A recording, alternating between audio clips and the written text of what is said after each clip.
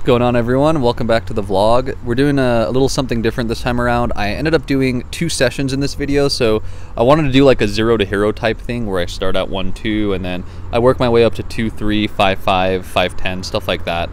You know, thinking I could do it, I thought I could beat 1-2, but I got absolutely demolished in 1-2. I don't think it's the game for me. I don't know how people play. The rake is brutal. The rake is really brutal, and it was just, you know, I was just bleeding money. I felt like every orbit there. So yeah, gonna take a break from 1-2. I think I'm gonna just try that 0 to hero thing again, but I'm gonna start off at 2-3 next time. So this session you're about to see is actually 2 different sessions put together. The first one was like at the end of August, and this one, the second half of the video, is towards the beginning of September. Right now it's September 12th or 13th, I think, so a little late to get this video out, but put a lot of editing into it and stuff. So first session, pretty brutal. You're gonna see it. I don't do that great. I actually think I got coolered a couple times.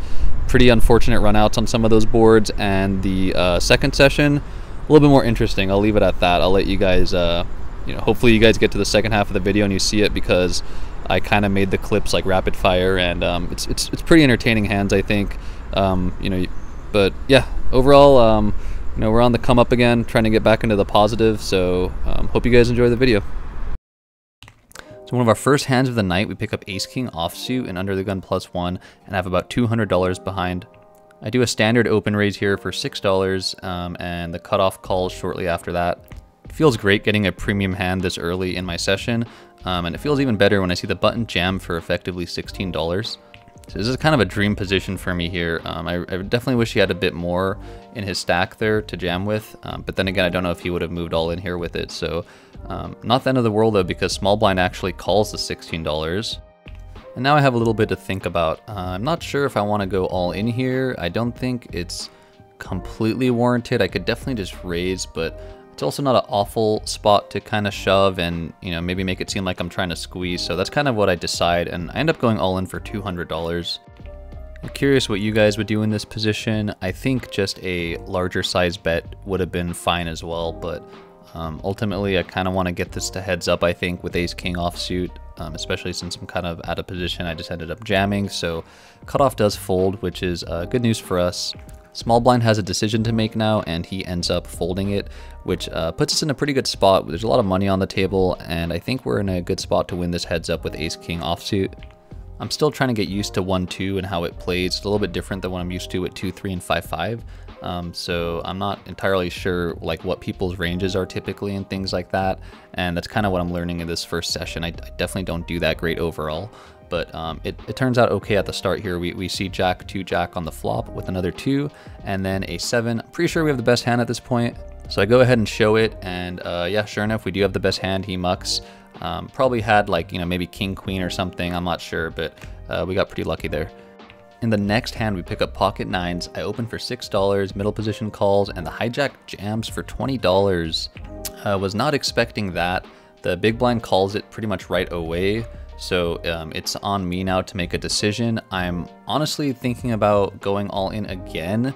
I think this is a pretty good spot because I'm in a position to squeeze, and also I just went all in the hand before, so I end up doing it and I go all in for about $238. The big blind makes the call for $36, and we're 3 players headed to the flop now. I don't have too much at risk because they were kind of short stacked. So I'm not too worried. Flop comes out Queen, King 6, then a 10 of diamonds on the turn, and a Jack of spades. We end up making a straight. We might have a chance at this if no one has an ace, but fortunately, sure enough, in that pot, pre-flop, someone definitely has the ace, and he does. So he shows ace jack, and he takes down a pretty nice sized pot for himself there. Not too long after that, we pick up King Jack offsuit on the button with about $175 behind. I always play Broadway cards wrong. I don't think I do the correct thing with them a lot of the time, and I lose some money, so I'm hoping to learn from that. But I see cutoff open for $6, and I have a decision to make here. I think a raise is appropriate, but I end up just flatting here $6. I don't know if this is the best decision. I definitely think I could have raised, especially on the button, but small blind I guess beats me to it, and he raises to 12. Big blind calls, middle position calls, and the cutoff is about to make a call as well. Now I'm kind of in a weird spot. I just end up calling because I have position, and also I have a hand that I think benefits from seeing the flop. especially with that many players, you know, calling and raising pre-flop. I feel like we might be behind a couple hands here, so I just played it safe, and that's what I went with. The flop can't get much better for us. It's a 9-6 jack with 2 diamonds, and instantly the small blind bets $20. We have top pair and a great kicker, so I'm not going to be going anywhere. We don't block any of the diamonds. It's a little bit unfortunate, but anyways, the big blind calls $20, middle position and the cutoff both fold. If we had the king of diamonds, we'd be in a great spot right now, but we still are in a pretty solid spot. I think we have the best hand, so I go ahead and put the call in for $20. Really hoping no diamond on the turn. That's going to be scary, and it comes, the 2 of diamonds. The small blind instantly shoves for $42 without even thinking, and the big blind folds shortly after that. Now the pot's getting quite large, and I have to tank for a bit here to kind of think through this. My thought process is there's 2 players to act right after him, and he shoved right away. If he hit the flush, I feel like that would be unlikely because maybe he'd want us to catch up, or, you know, the diamond would scare some of us. Maybe he hit a low flush, I'm not totally sure. But in my opinion, this looks very bluffy. I think maybe he's on another diamond draw, and he needs one more, and you know, it's worth jamming here to maybe get some fold equity. So I kind of think through that, and I go ahead and call. Queen of diamonds comes out. Worst thing we could possibly see, but he shows Jack 10 offsuit. So I actually kind of see why he went all in. I don't think it's a horrible decision, but we made the right call here and we got paid off for it. Not too long after that, we pick up pocket 10s in the big blind with about $200 behind now. We've been going up and down. Under the gun straddles for $4 and middle position calls, and now the cutoff calls as well.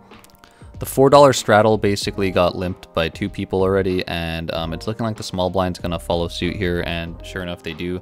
They go ahead and call for $4. We're in a pretty good spot here in the big blind. We have pocket 10s, everyone kind of limped around, and we go ahead and raise it to $20. So kind of what I expected. The straddler does actually put in the call. I'm expecting everyone else to probably fold based off the action, but the cutoff actually goes all in for what is $20 for them effectively. And you know, to my surprise, the small blind just calls the $20 as well. No raise or anything, so we are just 4 players headed to this flop here. I think we're in a really good spot, especially since the pot got so big early on. We just need to get a 10 here, and if not, maybe just all low cards. But check that out. We actually drill middle set. We have a 10-3 jack offsuit on the flop there, and yeah, middle position goes ahead and bets $40. He was the straddle, so he's just sticking to that aggressive play here. That's why I check, just to kind of let these guys do the betting, because they are both pretty aggressive players. I'm hoping this guy puts in the call. We definitely have the best hand at this point, but he ends up folding, so I'm gonna end up slow playing this one. I think there's no reason to blast off here yet. There's not that many draws yet. I guess like maybe some straights can get there, but go ahead and put the call for $40. I think slow playing is the correct decision, especially when the 7 of diamonds comes out here. You know, there is a flush draw, but I think this guy's gonna bet, and sure enough he does, so he shoves for $100. There's not much else for me to do but go ahead and put in the call for 100. I'm positive we have the best hand if no diamond comes out. 8 of hearts comes out, and both players show queen 9 offsuit. So both players show queen 9 offsuit, and I'm about probably just done playing 1-2 for the rest of my life. I think that's about it for me. I have 40 bucks left. Don't know how those guys had queen 9 offsuit there, but I guess they just do, so whatever. We pick up ace queen offsuit. We're on the button. I raise it up to $8. We have like 39 bucks or 40 bucks left, so you know, maybe we can actually make a recovery here. I'm pretty tilted from the last hand, I'm not gonna lie. That was really frustrating. I can't believe queen 9 offsuit got there for both players. I guess maybe I should have been more aggressive early, but the dude told me I'm calling anything anyway, so I guess that's just how it goes. So the flop comes out 9 ace deuce with 2 diamonds. We have top pair and an amazing kicker. Both players check. I know we have the best hand at this point. I'm pretty confident in that, so I go ahead and raise it up a bit here. I bet $12. I don't have much behind, but I also don't want anyone to fold. That's why I didn't jam. I'm still trying to make some money here and you know, 0 to hero it. So both players call me. It's going great. That's what we wanted. There's no way we get beat this hand on this board unless another diamond comes out. That would be pretty bad, but I think we're in good shape here. But I've also been kind of running into it this session, so I wouldn't be surprised if something ridiculous happens. The 3 of clubs comes out. Both players check with 2 flush draws on the board. There's nothing else for me to do but shove for my $19 that's remaining. I'm expecting both players to put in a call here because $19 into 61 is very little. They have pretty good pot odds, so You know, it's going to be no surprise when they call, but I would be surprised if I don't have the best hand unless a flush gets there. Both players end up calling, and I'm not too worried about this hand. I think we're going to win a nice little pot and make a bounce back here. So the last card that comes out is a 3 of hearts. Surely we have the best hand. No way someone got there on this board, right? Well, the hijack bets and the cutoff folds, and he shows queen 3 offsuit. So I'm done with 1-2 at this point. There's no way I come back next week, right? I'm not leaving. I'm not leaving. I'm not fucking leaving!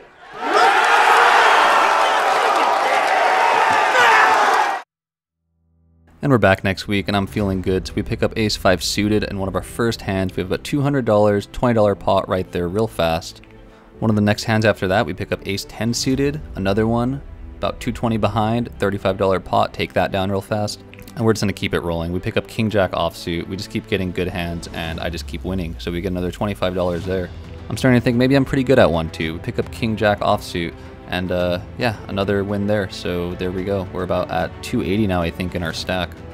I look down, it's actually 270, so that's not good. But we pick up ace 2 offsuit, and we're on the button, so we get a little feisty, and we take down another $15 pot.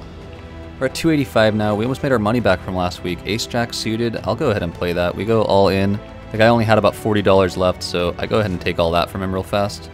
Pick up ace 10 suited again. We have about 310 behind, and we're going to take that one down as well. $15 right there. The crazy thing is the rake is so high, I feel like I'm not even winning much money, but we pick up king queen offsuit and another pretty big pot, 40 bucks. We're almost back even to what we lost the previous week at 1-2. I'm not sure what can go wrong. We're running so hot. We pick up queen 9 suited. And we're both pretty deep, me and this guy. We have about 350 plus behind, and yeah, the villain shows ace queen on this board, so I guess that's the end of 1-2 for me forever.